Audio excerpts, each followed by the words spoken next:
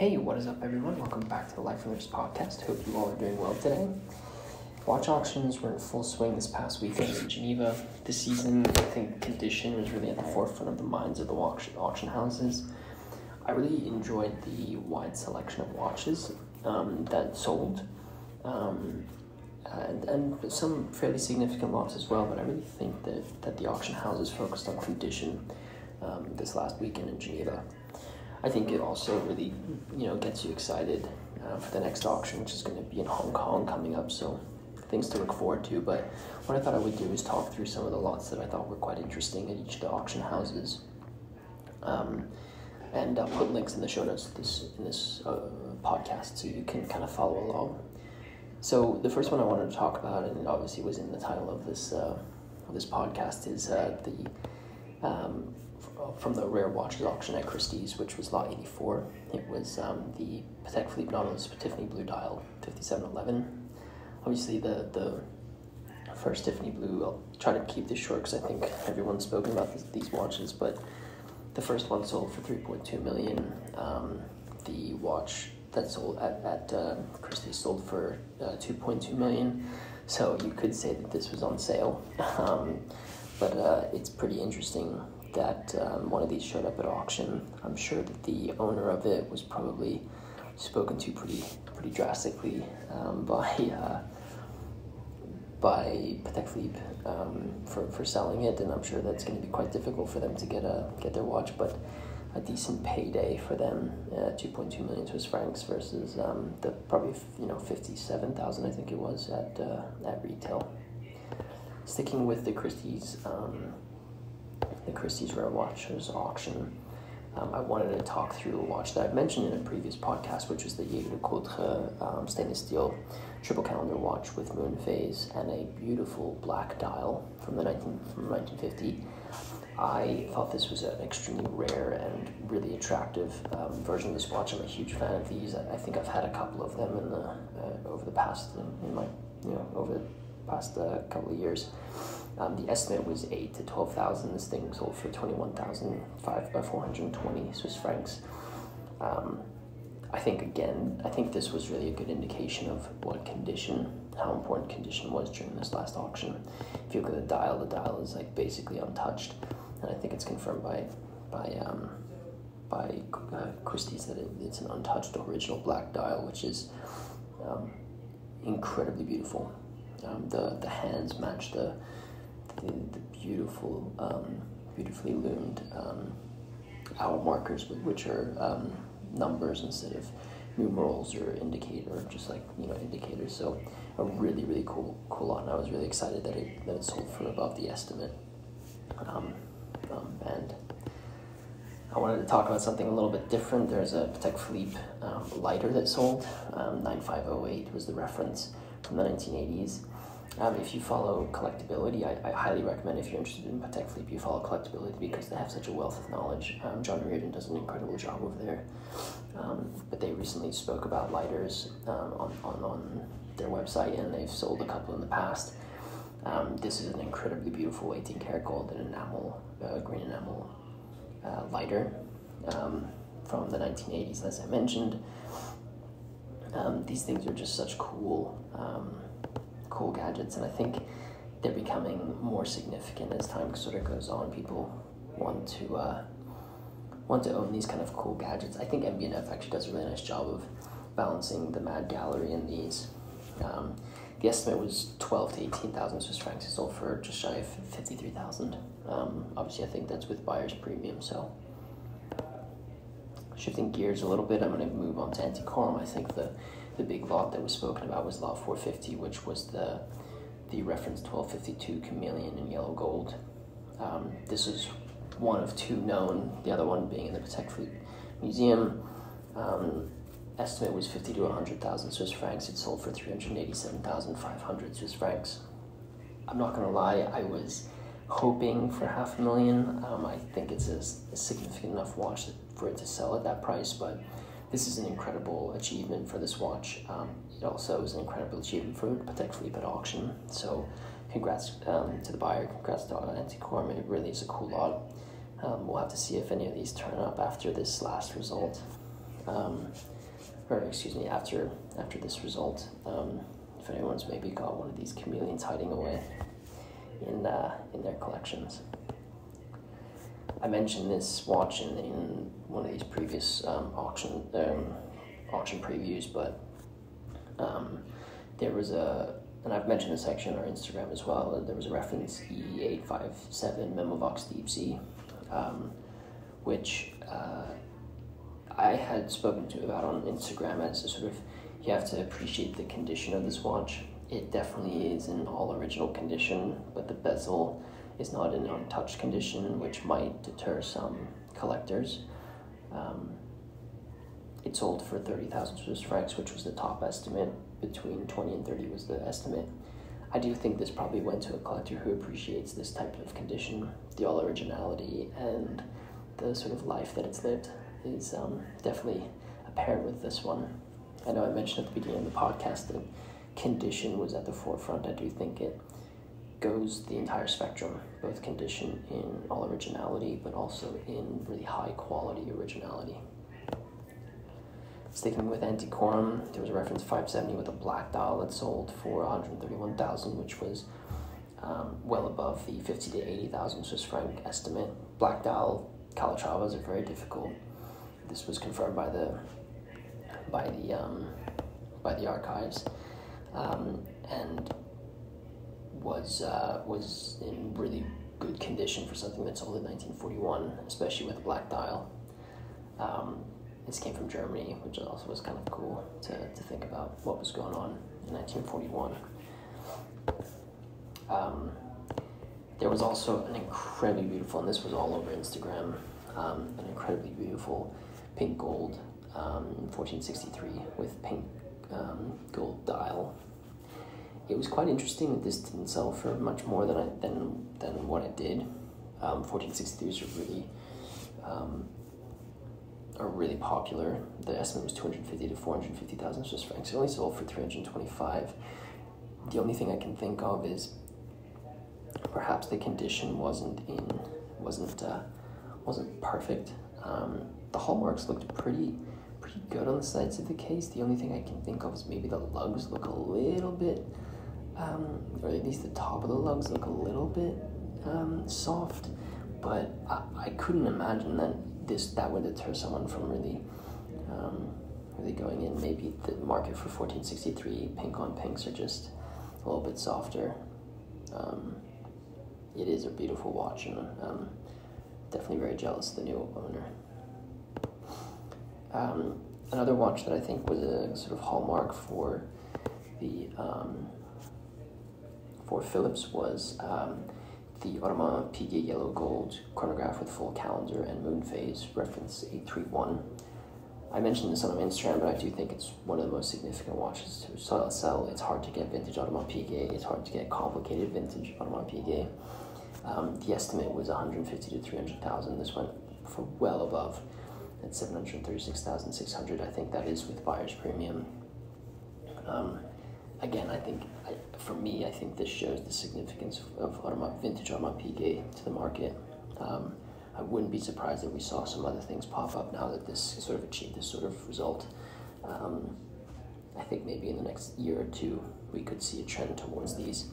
What's even crazier is this watch was only 33 millimeters in diameter. A lot of vintage watch collectors sort of shy away from these sizes because they don't really fit in the modern market. But for me, this would be a perfectly sized watch for my wrist.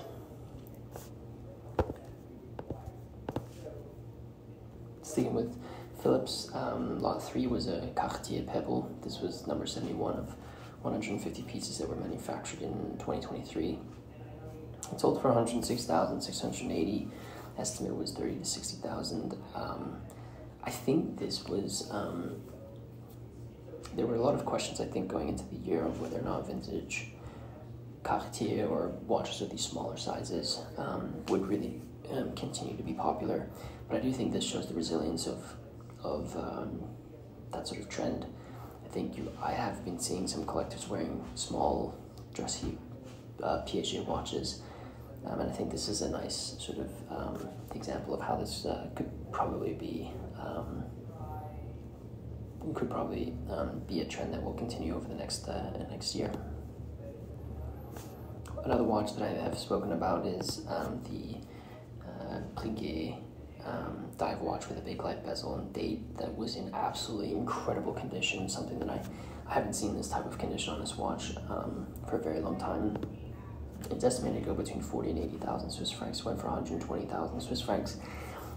I was expecting more, if I'm completely honest. These are really, really rare. I think it's known that there's something like 10 of these that were ever produced, or a very small amount of these that were ever produced. There was another example that sold for 131,000 Swiss francs in 2018. Excuse me, I found it here. Less than 60 examples of this were made. It went for around the same as what it went for, the other example went for in 2018. And for some reason, I just thought it was going to go for more because I do think the condition on this one was even better. So maybe a soft result for vintage divers.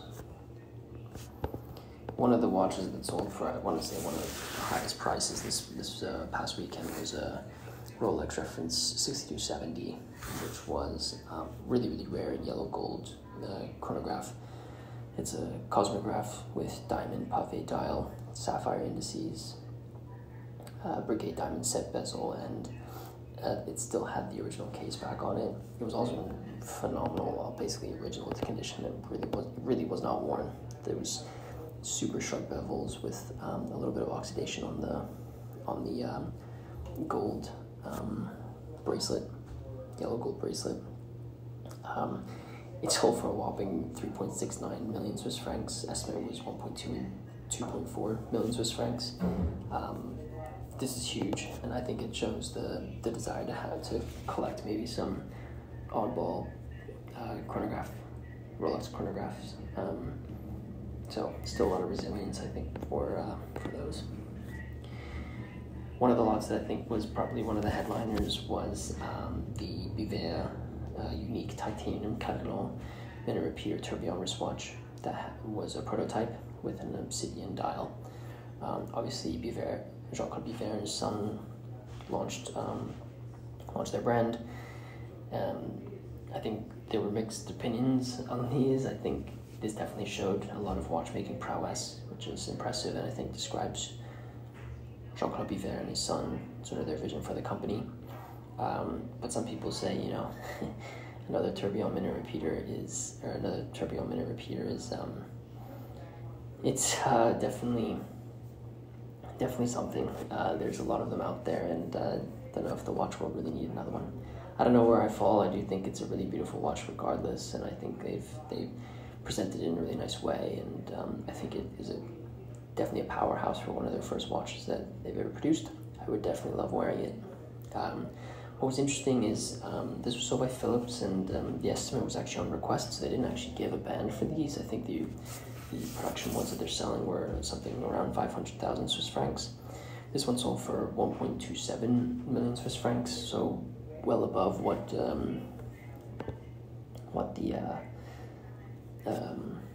the estimate was.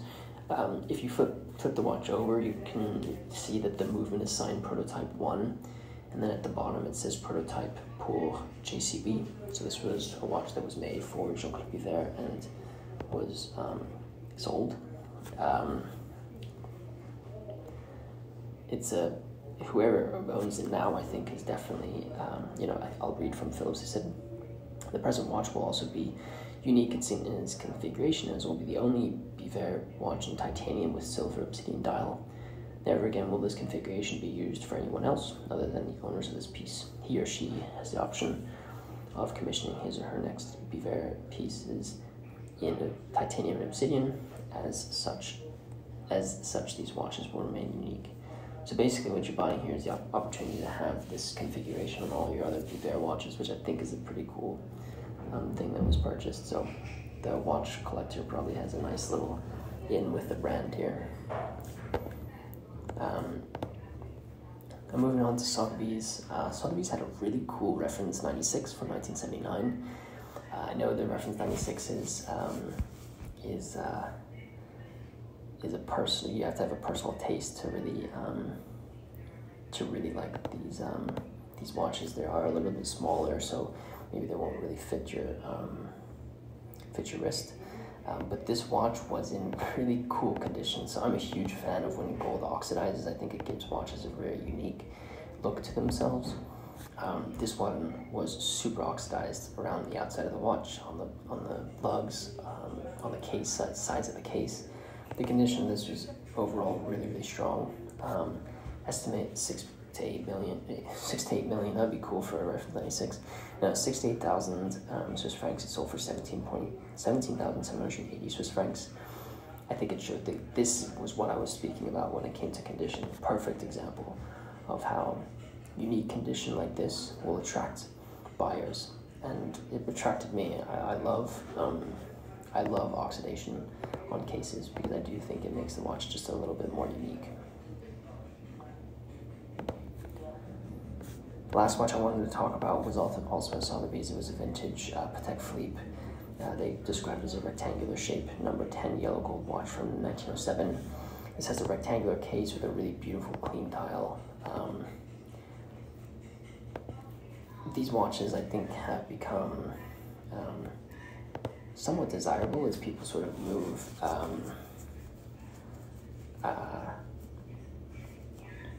towards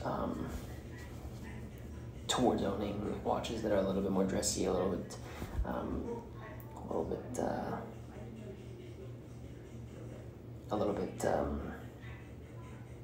bit more classic and smaller in size.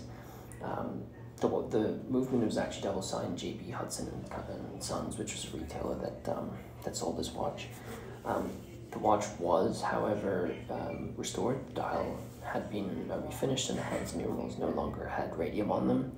So you were getting, this does have a restored dial, but at the same time, a really beautiful looking watch, and incredible case, to say the least. If you flip the watch over, it actually has an engraving on it, which says Gilbert Steves Avery Jr., Mason City, Iowa, January 12th, 1922. So a pretty cool piece of history there. Sold for 6 to 8,000. They're estimated between 6 to 8,000. Sold for 10,000. This is obviously not maybe on their all original condition that I mentioned before, but still a really strong result for something that did have some finishing on it.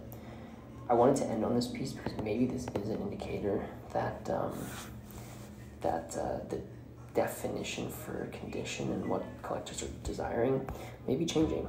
Maybe we are sort of opening up to the idea that if you get something restored and it's done well and tries to bring it back to its all original condition, or to its original condition or original design intent, you might end up with something that can still be valued by collectors and can be an important part of someone's personal collection. So who knows? We'll have to see if that sticks. But some cool lots.